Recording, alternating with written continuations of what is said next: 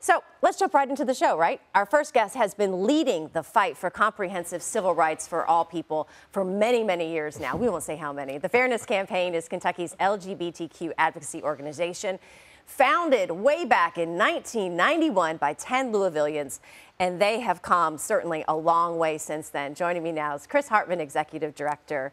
Right? I mean, I was just a baby when this all started, Well, right? Claudia, I mean, we were both in diapers, right? Thank you for not saying how long it had been, because I wasn't even around in 91. I'm actually, I mean, truthfully, I'm thinking back to when you all passed Fairness Ordinance, what, 1999? Nine, the Fairness Campaign, the first in the state.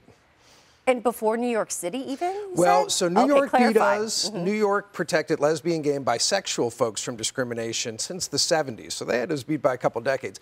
But they didn't include transgender folks until 2002. Louisville's ordinance in 1999, the first in the state, one of the first in the nation to include our transgender community in those important discrimination protections. You know, we think back and think, wow, that was a long time ago. But wow, it was a long time ago, but very new. Like when you look back, do you think, wow, we got that done? Well, and of course, I wasn't at the Fairness Campaign in '99 when they accomplished it. But you were in diapers. Well, when I came in 2009 as the organization's director, certainly it was already steeped in the history of that incredible movement that was also intersectional at a time when anti-racism really wasn't being centered in the national LGBTQ rights movement. At the Fairness Campaign, it always had been. And that's how we won earlier than so many other places in the nation. Right, and you had a community that was open to that, right? I think a lot of people around the country, when you tell them you're from Kentucky, they go, oh, wow, what is it like to live there? But then when I begin to explain what our environment, don't you think that's certainly played in your favor, that we've had leadership in this community that have said, yeah, Chris, we'll consider that. And openly LGBTQ elected officials since the 90s. You know, Judge Ernesto Scorsoni from Lexington, our first openly queer member of the Kentucky General Assembly. But here in Louisville, we had the first openly LGBTQ elected official in the entire Commonwealth, and that was Tina Ward Pugh when she first won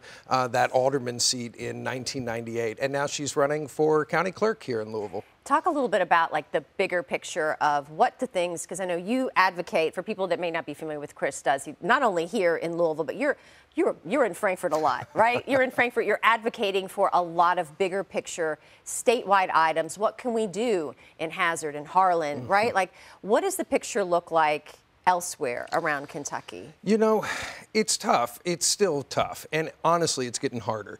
We faced our worst legislative session in Frankfort in recent memory just this year. They passed the first anti-LGBTQ bill in more than a decade this year by banning trans girls from playing on girls' sports teams in Kentucky schools. It is a perilous prospect of what our chances are in Frankfort. However, we know that there are pockets of support all across our Commonwealth. We've got 23 Kentucky communities now that have banned LGBTQ discrimination where folks live, and the numbers are increasing. I'll get you 24 and 25 before the end of the summer. And yet, that still only covers about a third of Kentucky's population in terms of discrimination protections for LGBTQ folks. That means in just about 70% of Kentucky, you can still be discriminated against for being LGBTQ. You know, where do you think there's just so much, there's not enough information out there that there's a chorus of people saying, well, let me tell you what this is really about, right? Is that what happens, that there's not enough of the truth out there, that you feel like the counter to that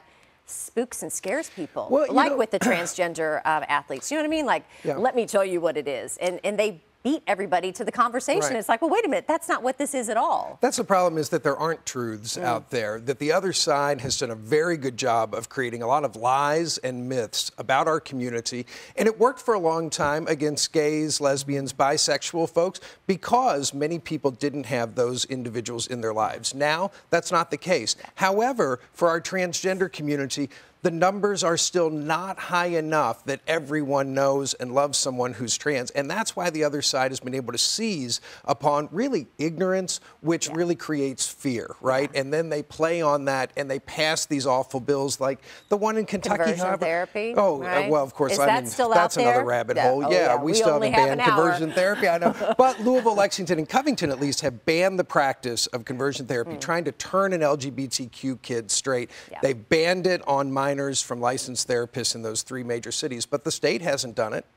Talk about like the truth. One way that you kind of spread the truth is you recently did here at WHAS. We have like these training seminars once a month where we hear from a speaker in the community on diversity, equity, inclusion. You were one of our speakers, which spawned this idea to have you on the show today, where you get out in the community and you talk frankly and openly about creating a peaceful, coexisting, nurturing, loving workplace environment. Who knew, right? And training and just those discussions, that must go a long way. Just having the conversation in the workplace creates an environment that says, we're going to treat you with respect here.